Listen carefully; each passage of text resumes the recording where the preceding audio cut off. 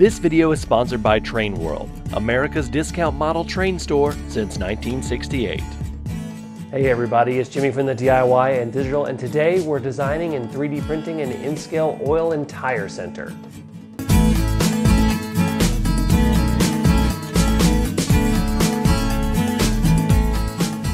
Welcome back everybody. First of all, if you haven't already, go ahead and hit that subscribe button so that you are eligible for the 10,000 subscriber giveaway. I am less than 700 subscribers away from that point, so you'll definitely want to be subscribed for that. It's sponsored by Train World. Those guys were awesome enough to give me a couple prizes to give away in HO and in scale, so you want to be subscribed for that. You can check out the rules and prizes right up here, as well as in the description below. A couple quick notes. I have started a Facebook page for this YouTube channel. You can go ahead and check that out in a link below.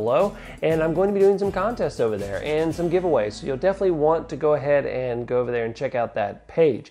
Okay, so quick thing. Building number 7, final building of the first series of buildings I've designed. That is going up on sale, and we'll talk about that later in the episode. But let's talk about the main thing we're doing today, which is 3D printing a modern oil and tire center. Now, we did a poll a few months ago, and we've designed a fast food restaurant, we've designed a modern gas station, and now we're designing the oil and tire center, all as part of the series from that poll. So let's go ahead and get started on the process, because we're doing a few things differently than we've done in the past. So let's go ahead and get started. I begin the process, as I always do, by going to Google and doing a little bit of research to get a general idea of what I want this to look like. I then hop into Tinkercad and I start by getting a few cubes and stretching them to size.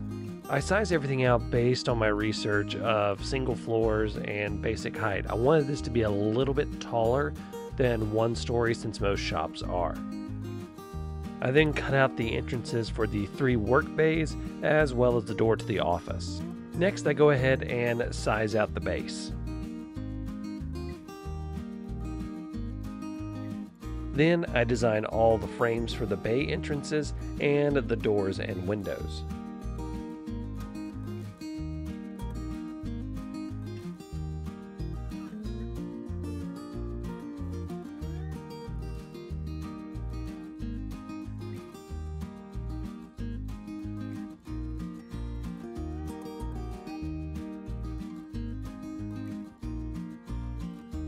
I then import my brick template and stretch it out a little bit to look more like concrete blocks, which is what a lot of tire centers are built out of. Next, it's onto the interior and the office walls. The rear section of the office is where I'm going to put the cutout for wiring for lights. I next create all of the garage doors and add some windows to them.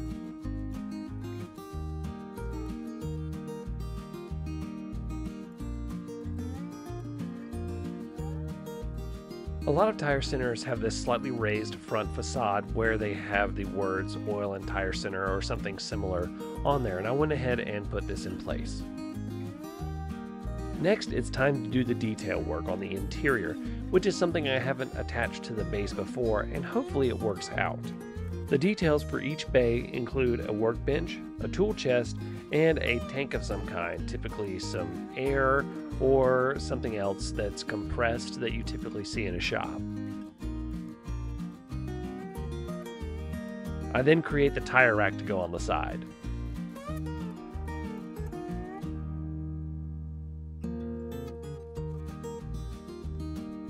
Next, I go to the back and create something that looks similar like a metal panel facade that you'll see on the back of a lot of buildings like this. I actually had the inspiration from this driving around. I wasn't intending to look for inspiration, and I just saw it and I was like, I have to include that on my building. I then create the roof and its mounting points.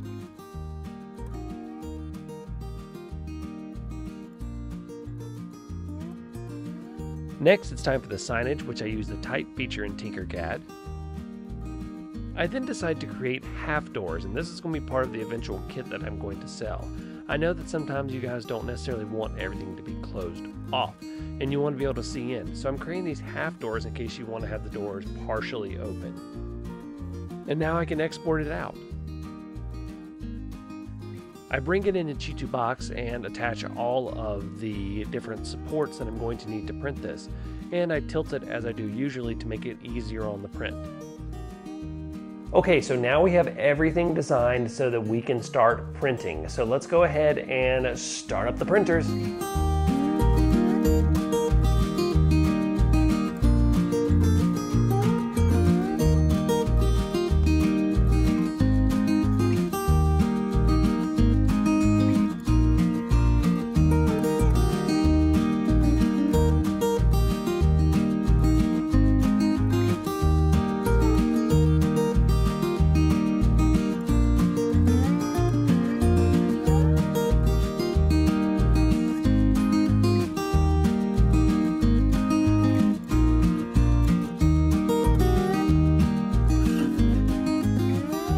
All right, everybody, and here is the final product. This is our oil and tire center, and as you can see, it turned out really, really well. Still got a few issues that I have to iron out before the final prints, but you can see the detail came out really well. The modified brake pattern came out really well, and let's go ahead and take a look, because I actually had to do a few things differently when it comes to the interior. So, because the big thing we're going to be talking about is the interior. So let's go ahead and raise the roof off right here.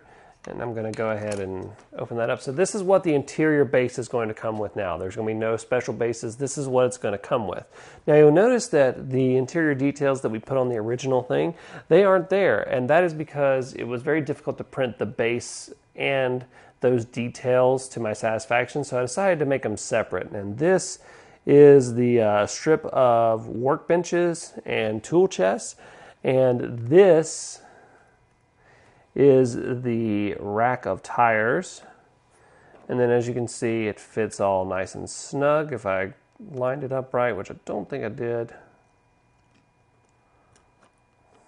So there we go, and you can see they're in there, and it looks like you're going into a normal tire shop right there, so that's pretty cool.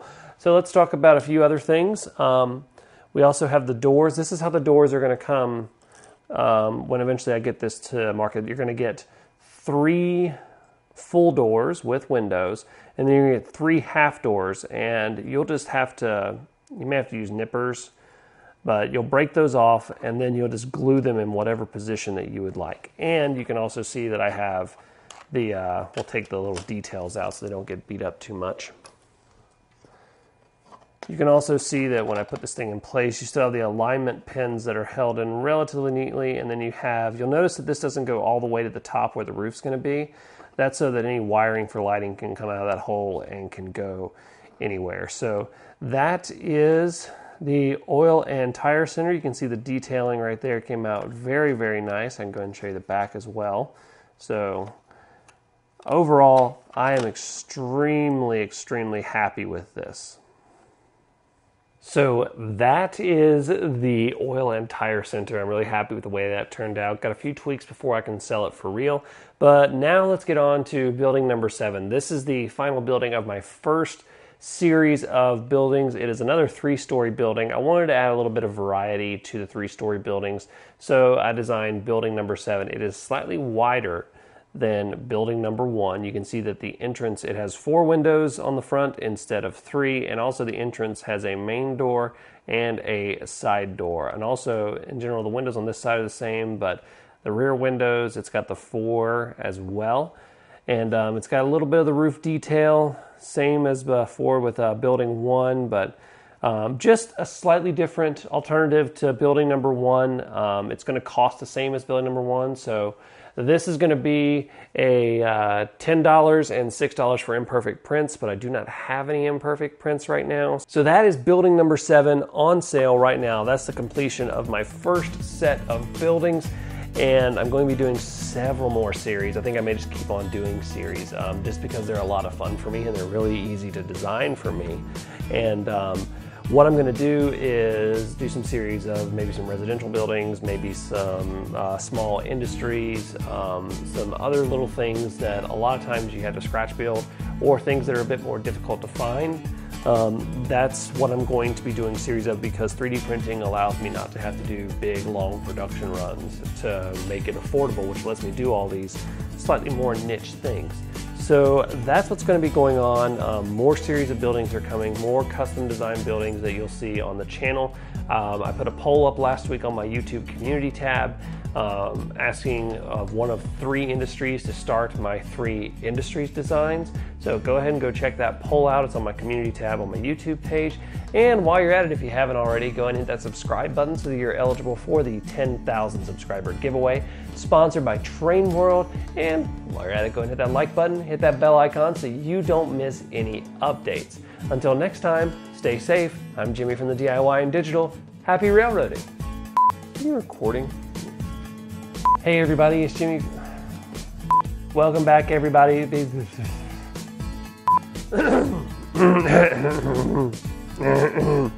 Welcome back everybody. But let's go ahead and get started with the design process. Oh, I messed up.